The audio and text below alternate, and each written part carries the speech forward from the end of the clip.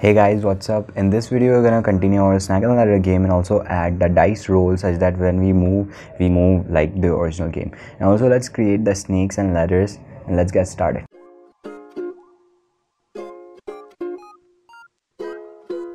In this video we're gonna make the player move on a dice roll, that means on a random number like in the original game we do, and also we will create snacks and ladders such that we can use their position to move the player when the player steps on him. So for that, let's move to the code and create a variable dice roll. We'll initially keep the value 0, and then in the draw function, let's draw the text on canvas. So for that, first you have to set the size of the text, and you have to call text size function passing in the size of the text. In this case I'm passing 24, and then you need to create the text by calling text function passing in the text you want to display and the coordinates where the text will be placed. In this case, we'll go for width minus 250, that means upper right corner of the window. And then we also need to add the variable to the text. And then we will call fill 0 to make the text black. Now we just have to generate random number for the dice roll. And this we can do in the mouse pressed function. Whenever the mouse is pressed, we will generate a random number and assign that random number to the dice roll. So for generating a number between 1 to 6, we need to map the random function. That means random number generates number from 0 to 1. So we need to map that range to 1 to 6. And we are done. This map function will return a number between 1 to 6. And this random function gives a floating point number. So we have to convert that floating point number to integer.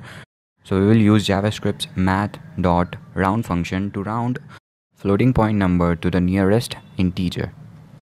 Hence we will successfully convert a number generated by a random function from 0 to 1, which can be anything, a floating point number, to a number which is between 1 to 6 and including 1 and 6. Now we will pass this number to the take step function and we will change the take step function such that to take multiple steps. And now we will simply create a for loop and we will make this for loop run n times, and we don't need this statement. We will just copy and paste this if else statement right into the for loop, and we will run this for loop n number of times. That means taking n steps. Before it used to take only one step, and now we are doing it n times, so it will take n steps.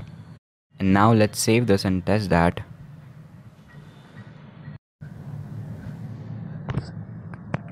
As you can see, the player is moving, but we are not seeing its movement. We directly see it at the position. So let's change that. So I went online and searched for sleep in JavaScript and found this and placed that inside the for loop such that after each step, it's gonna show us the movement of the player. And for this to work, we need to set the function asynchronous. So you just have to put the keyword async before the function. You'll find this line of code in the description, so don't worry. Now let's check the game. As you can see, the player is moving perfectly, and each movement we can see it's not directly jumping into the position. Now let's create some helper classes for creating snacks and ladders. So first we will make a point which will store x and y coordinate, and then we will create a line which will store 2 points p1 and p2. And then we will have a draw function which we can call on the object of this line such that the line is drawn. And p5j supplies a method line which can create a line by taking in 4 parameters, that is the x and y's of the 2 points. Now as we need to draw the lines from the center of the boxes like the ellipse of the player, we need to also set box width and box height in this function. So we will just go there and copy the box width and box height and paste that here.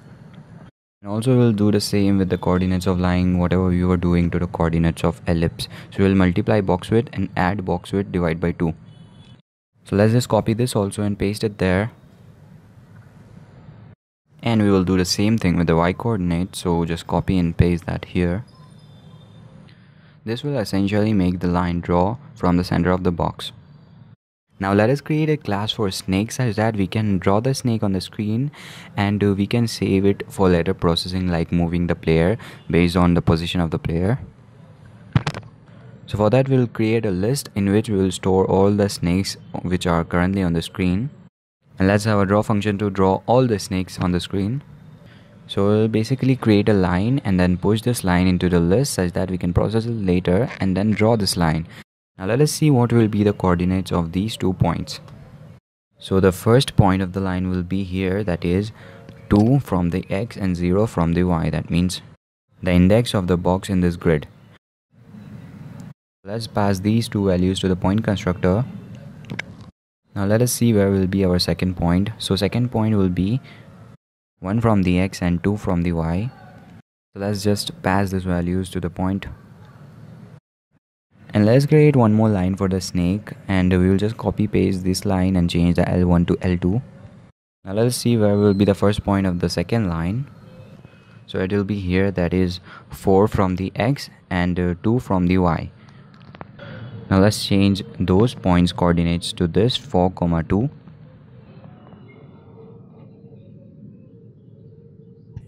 Now the last remaining point will be 2 from the x and 5 from the y.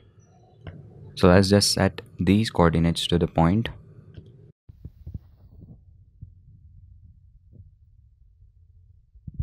Now to make the line a little wide, we will have a stroke weight of 5 and the stroke of color green. That means 0 to 55 and 0. You can have any color you like. I'm having green for the snake.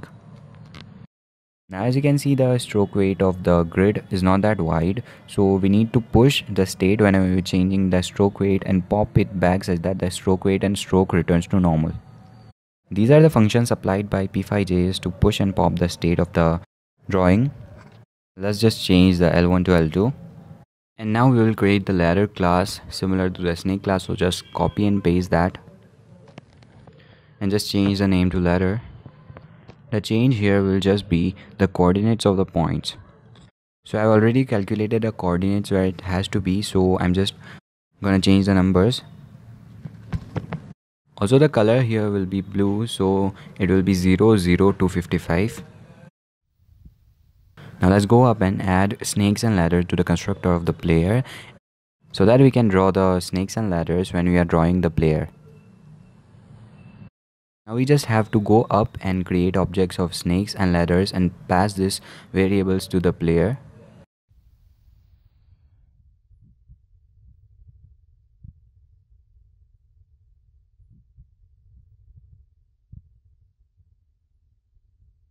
And also as usual, I made a mistake. I forgot this before the P1 and P2.